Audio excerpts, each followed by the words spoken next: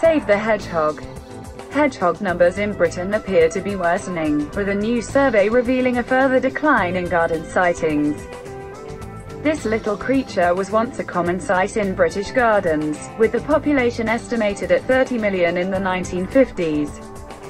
But that has plummeted to fewer than 1 million today, with a big decline thought to have taken place in the past decade.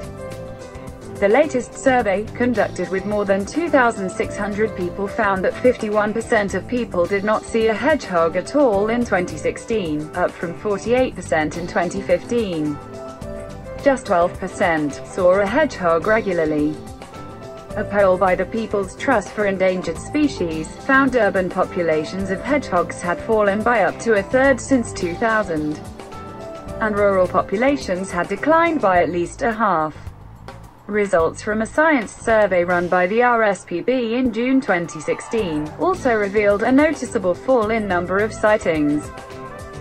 The decline is not entirely understood, but the main factors are thought to be the loss of their habitat in Britain's towns and countryside, where local councils seem to allow more and more housing estates to be built on what was previously open fields, or green belt land. The fragmentation of habitat is also a problem, as hedgehogs roam up to a mile every night to look for food and mates. However, the new survey did find that almost two-thirds of the people surveyed had done something to protect hedgehogs in the last year, such as avoiding the use of slug pellets, or leaving the twigs and leaves on the ground that provide shelter to hedgehogs.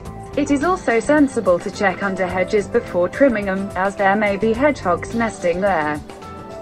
Our message to all garden owners is, every small step you can make to help wildlife, especially hedgehogs, really does make a big difference when we all act together. Please help.